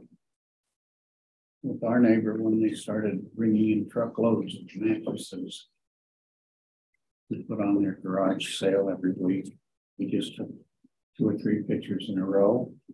2 weeks in a row? This week. And I just texted them to Lane. That's what I'm asking. Do you want that, or do you want an enforcement officer to go out? That's why I say it's time-stamped picture. Right. Sent to somebody at the city. That's what I was asking. Okay, I wasn't very clear. Yeah, just here's the first one, here's the second one, here's the 3rd, 4th. Because I agree, pulling somebody in just to go look at them, but I don't know. I know where my problem one is. Scott knows where his are. But how many more are there around the city that? I think it goes back. Did you mention it? Somebody mentioned it last week or the week before that, if we have coverage, code enforcement coverage on the weekends, we know of a few places they can drive by. Yeah, we had like a list that Scott's mentioned the one address, a neighbor, and somebody else knows another one, and they had the list they were checking. Yeah, I'm sure they can do that. Because do we have a code enforcement employee that drives around every Saturday, or only on call? It's not. It's more on call, right? Yeah, there's somebody. There is somebody there. Available. Yeah, there's usually some of the supervisors who are also actual code enforcement. They're actually on premise, but they're usually doing casework, following up paperwork, that sort of thing. And then in addition to that, you have somebody on call that we could send around and do that. So there is somebody actually around, present, available in either one of those senses. But yes, to the point, from an understanding standpoint, do we have somebody there that would be available to just go drive around the neighborhoods and look for garage sales? No. Okay, that's the clarification. Oh, yeah. I personally think we need to have a code enforcement and follow with Scott need to be out. Because not only the yours sell, but also for the car auto shop and stuff like that. But they came here last week and I think a few weeks ago. Actively engaged. And do you want any repairs in the driveway or? Okay. You know, everything between. Is 3 garage sales enough? We lower it down to 3. I think 3 is plenty. That's just me. I don't. I mean, if you get too many more than that, then it's a business. You need business license. Yeah. Sure. So should we lower that to 3? And then, so if they're net, so then at 4, they would get a warning. At 5, they get charged $100. At 6, $200. And you want to just keep going up to 52 or the $100 increase until 52 weeks? I mean, I don't know how much you make off a garage sale and if it's profitable to have a garage sale with penalty of 100 or 200 or 300. I've never had one. I don't know how much you make. I don't know. Anybody can enlighten? I think it makes more sense to continue to cite them after the 7th. Yeah. And if they continue after that, then I guess the $200 isn't the. You want to just cap it at 200, and then if they have a 7th, 8th, 9th, 10th, it's just 200 each time? Double every time. Well, yeah, I'll go by 100 or double, or I don't know. I guess if they continue doing it after 7 times, that $200 fine is not working. And it's not that we want to raise more money, but we just want compliance. Yeah. Well, and that's why I don't know if the lower amounts are enough to deter them. And maybe some $100 is enough to say, oh, no more. Yeah. I think like Don said, after 4, they're using it as a business. Mm-hmm. So. Well, and I know the one on 48th is definitely, that's their mindset and everything. It is a business for them. Start bringing in Stuff. Yep. Yeah. By the trailer load. Yeah. Mm-hmm. We all agreed it was a business. We won't come. And they had signs up saying, please don't park in the neighbor's driveway. But, you know, they were both in Spanish and English.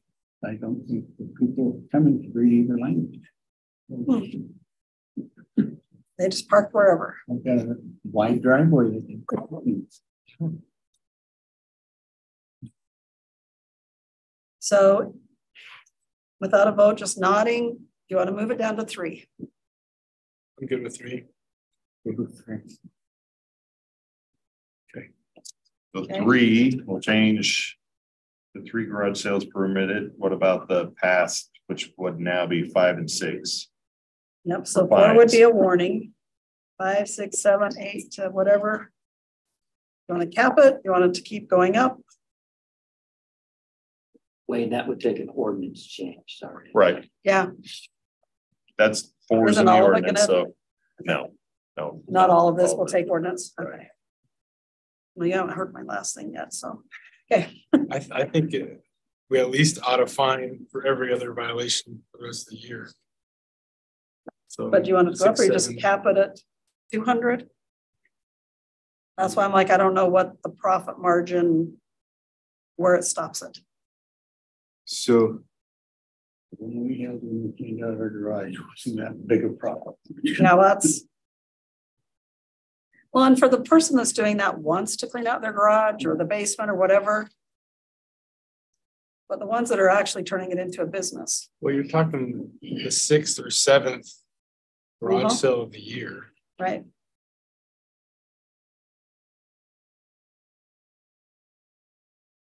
They've already had a warning and 2 other fines.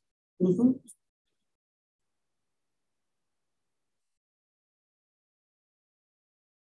$500 for every Just cap it at everyone 500. after that. So 100, 200, then 500 every time. So that's 3 garage sales, 1 warning, $100 fine, $200 fine, and then 500 each after that. Yeah. Is that right? What you're saying? That's what I'm saying.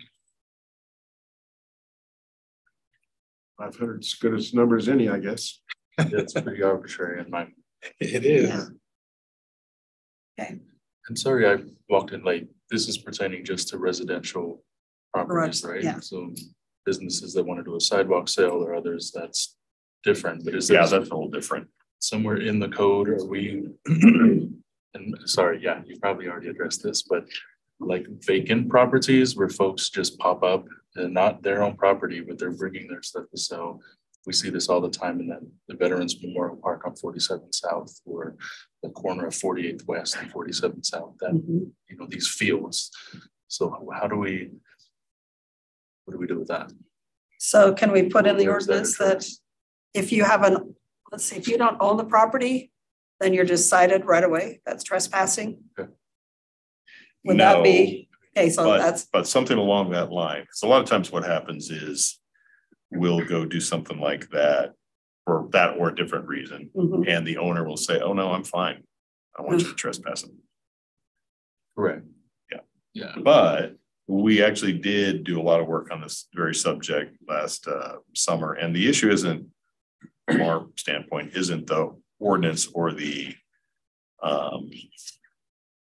authority under the ordinance to enforce. It's more of a coordination issue because you can't really just send out CO code guys and you can't really just send out a police officer because sometimes it's hard to tell where they are in the right of way. Is it private? Is it public?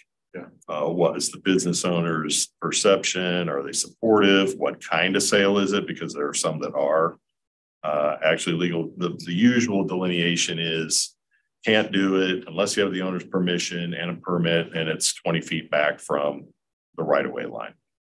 If it's like a city park, county park, that's already not allowed. That's right? easy, right? Yeah, that's already not allowed. But even there, what we ended up doing was we started taking a COP officer or a different police officer and a code enforcement officer and basically going around on a once a month or more as needed weekend basis so that you couldn't really kind of play the one against the other. The other example of that on a more daily basis is the guy who has the illegal vehicle out on the street. They move it to the yard, then they move it back to the street, then the police come back, we move back to the yard. So it's kind of that dynamic, but now you've got both of the functions represented. So again, obviously we don't have the staffing to do that every Saturday. Because it's not a patrol officer, it's going to be a COP officer, and they got to kind of coordinate that with the code guys. But that's what we had started to do in that particular instance. I guess that's just more of us reporting or encouraging other people to report as they see. Right, exactly. Which I'll confess seems a little hypocritical because I bought oranges from that dude on 48 and I bought Valentine's flowers outside the, Maverick, like not all the time. But and then call. Right. You're very, that's terrible. No, you're very, very kind. I just drive by and call Angel at the address. The repeat spots that are like every Sunday, all the time, and there's tons of cars, and those are the ones I think that corner of 48 West and 4700 South is actually like 4715 South. Yeah, that very corner is not in our city. Isn't it current? Yeah, right. So sometimes you do have those issues. Yeah. Yeah. But here isn't something like that though covered in our panhandling ordinance? Partly, yes. So right. So if you were sitting in the median on one of the streets that's in that ordinance, then yeah, you're already automatically wrong. Selling flowers or whatever. even sitting on the side, pull over Yeah. by the flowers. I just use the median Yeah. example because it's more glaring, right? So But we have- yes, on the sidewalk on the side as well. Meeting and firefighters on. Yeah, I wish we had to outlaw that. Yeah, We that's had to not that quit much. letting the fire guys do that. Yeah, so Sorry, we- Tom. Yeah, no problem. Yeah, we have the same problem on Redwood Road every weekend. Basically, it's in the summertime, and you can drive by and you can see this vacant land, nobody there. So a lot of sale on 28,700 West. No, 28,700 South. Sorry, nearby the tracks there, so you can see there is Saturday and Sunday. The owner of that two vacant lands is basically they are not here in somewhere in Salt Lake City, so they cannot control that. And law enforcement can drive by and see the summer law. Okay. Yeah. Well, we're running out of time. Bob, Well, let's- can I just clarify on the garage sale, man, back to that? So Yep. we're gonna change the ordinance to 3 garage sales allowed, 100 and 200 for the 5th and 6th, morning on 4th. Sorry, skip Yep. that. 500 each violation above that. Oh, indefinite. Okay. Yep. All right. Okay, we only have 2 more, but we're out of time, so I'm prepared next week for noise and loud parties, and then the notice explanation. If you have any, and then hopefully we just get through that really, really quick. And I still have one more thing, but I'll deal with that next week. Also van and RV trailer and bus. And if they can come up and bring it up, something to us for next week, I think we can talk about it too. Well, is that on the parking that we're voting on tonight? I think we've got that part stroked. No, there's Eric, we're It's kind of a code enforcement type thing. I don't know. Yeah, I will talk to them later. Okay. Yeah, try to figure out it's called enforcement or yeah, I will Okay. figure out. I will Okay. figure out. Yeah, figure it out, and then we'll talk about that one as well. Okay, so we're gonna put off the 20-minute discussion for the form of government. Council calendar, anybody have an issue?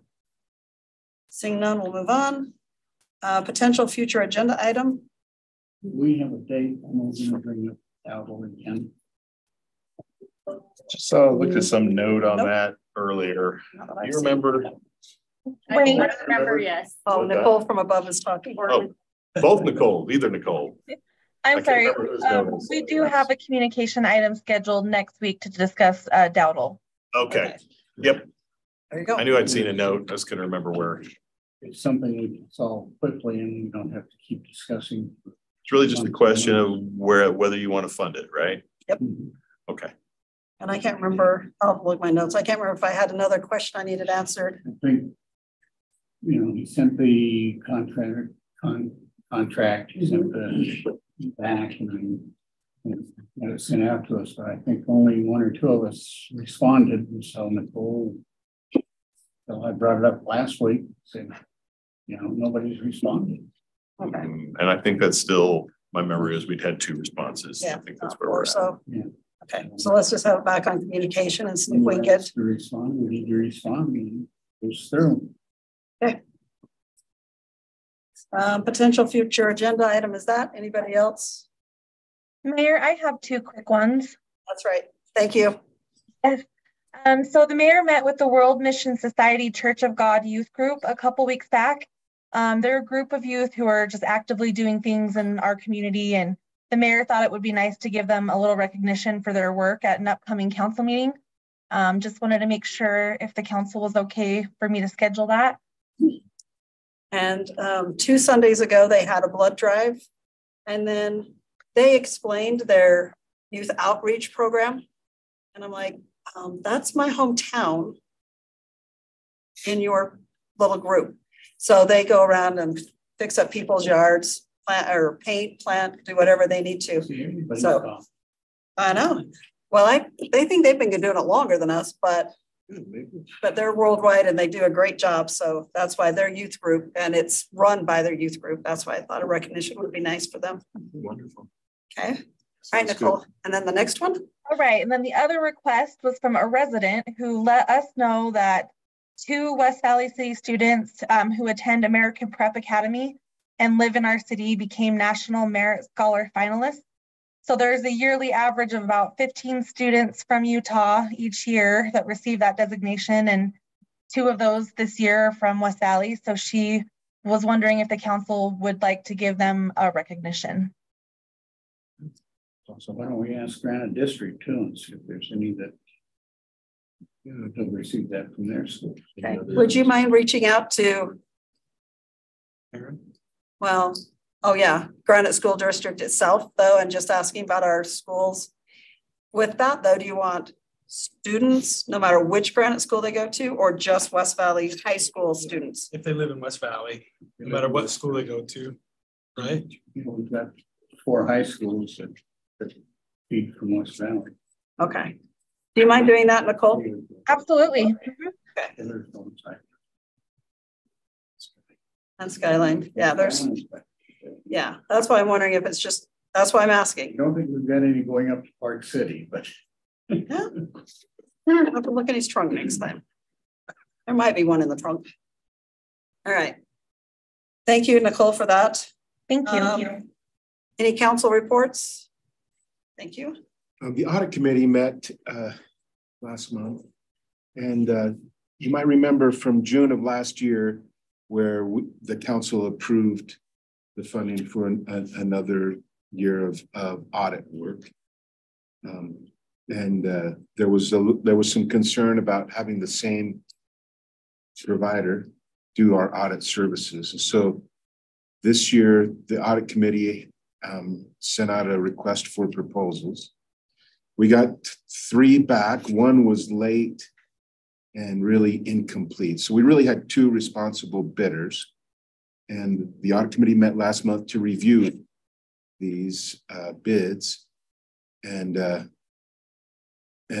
we had a unanimous decision to accept the bid from our current provider. And there were several reasons for that. If you like, I can go through those. In June, we're going to have this come up again to the council to approve paying for them. And we just want to make sure right now that if anyone's going to have trouble with that, that we should give the committee that guidance right now so that it can be put in the works to change that. They were the best responsible bid. Yeah. Were there any glaring reasons that you wouldn't pick the other bid? Yeah. So one thing was that the Pennington and Christensen, they have their headquarters in West Valley City. They agreed to be responsive between audits. The other organization is kind of if we have time and we'll charge you extra at our hourly rates if you have questions between audits. There was a significant difference in price, $162,000 versus $102,000. If there's what did you, it was 104 versus 165,000. Is that what you said? I said 164. Oh, 164 versus 102. I heard 104. Sorry. Yeah, 164 right. For the one that we didn't accept or didn't vote to approve versus 102,000. And then if there's any other services, their hourly rates are twice as much for the other company. There's good reasons for staying with one. There's good reasons for changing as well. But with Pennington and Christensen, they will rotate who audits our organizations. And there was something else that I was going to say, but now it just left me. But they got the staff. Yeah, the other company also had the staff. In fact, if you wanted to compare sizes of staff, the other company is bigger. But Kennington and Christensen, they provide services for a lot of the municipalities in Utah. The other one only provides for Salt Lake City, and then most of their services are out of state. There's not very many companies who can do an audit of our size. And that's why we didn't get a lot of responses. There's other organizations that audit the auditors, and Kennington and Christensen definitely participates in that. And our audit committee of the people who were there, we were unanimous. It was a no-brainer that we should go with Kennington and Christensen. No, just from what you said, mosquito abatement, we hired an auditor last year. One that we ended up accepting was from Ogden, and the auditor was in that area too, and it made it difficult for the auditor to get down to our location to do the audit. Yeah. So we did a lot of it. We've done a lot of things by Zoom. Yeah. But not the best way to do it when you're trying to look at books. Right. Wayne, you were in that meeting, and Jim, anything that you want to add? There were two other things I thought that were of interest. Kennington guaranteed their price for 3 years. The other did not. That's right. I forgot about that. And another item was my personal evaluation. I believe the other firm underbid the amount of time and hours that they were going to do it. They said they would be able to do the audit for 100 hours less out of about 1,100 hours than Jensen Kennington did. I don't believe that's realistic, which means they would be then coming back next year and charging a higher price, almost inevitable. Right. And Kennington and Christensen has been overtime. And they've been charging us the same price every year for many years. And they figure that in a second and third year, they're able to reduce their costs. Provide that service. Jim, anything else? I think that's a significant point. They understand the municipal auditing. They have, I think, somewhere around 30 different clients. They are probably the most prolific municipal auditor in the state. Well, they are by a long shot. And then they have a very robust peer review program where actually other audit firms come in and they audit their work and issue an opinion on it. That's through all the audit firms. It's a standard form of practice. They pass those satisfactorily. They're also examined by the state auditor's office as to the quality and their compliance, and they've passed all of their reviews. So I didn't see any negatives in that. Okay. Being no other comments, I'll take that as a affirmative. Move forward. Forward with our. Yep. Okay. Yep. Okay, thank you. Was there anybody else at a council report? Oh, I don't have one, but I have a comment. Actually, I need to have the CAP meeting. Margaret Peterson, I believe her group gonna be on April 19 at 2:30 p.m. and I had to look at my schedule, and that I gotta pick up my kids, so I cannot be here at the meeting. So any one of you wants to do that. What's the day and time? Sorry. April 19, 2:30 p.m. Right, that is a Wednesday evening. Yeah, Wednesday. Wednesday afternoon. Afternoon, right? Yeah. So we're here at 2:30. Yeah. I can go read. Okay, Jake, thank you. Okay, we'll skip on the strategic discussion, and we don't have a need for a closed session. No, ma'am. Okay, one more motion.